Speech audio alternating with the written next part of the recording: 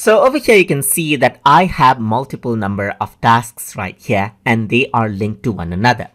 If I want to go around and remove out the link, then what you can simply do is select out all of the tasks right here, and then over here you can see unlinked tasks is an option. So if you were to go around and click right here, then all of the tasks get unlinked as you can see right there.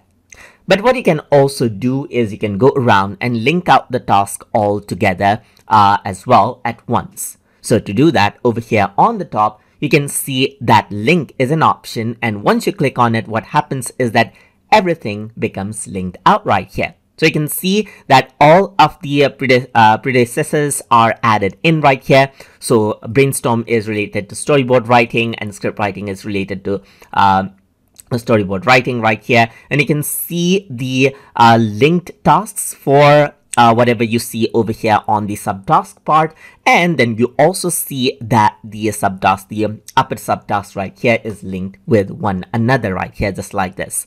And if you want to go around and set this out to link as well, so you can go around, link it out to, let's say, production, and that is how you can link it out as well. But I'm just going to go around and remove out the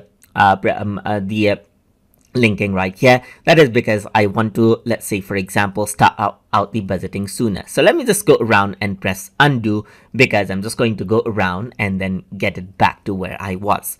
So this is how you can go around and you can see that you can link it out, everything all at once, or you can click right here and then unlink it out from over here as well. So let's say I'm just going to go around, click like this, and you can see that these tasks now becomes independent while the main task is linked with the other tasks right here. But you can go around and link it out once more just by clicking on this button right here, and everything is linked out just like that.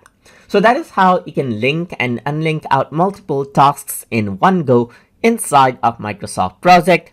So hope you guys learned something as always. And as always, please like, comment, share, and subscribe.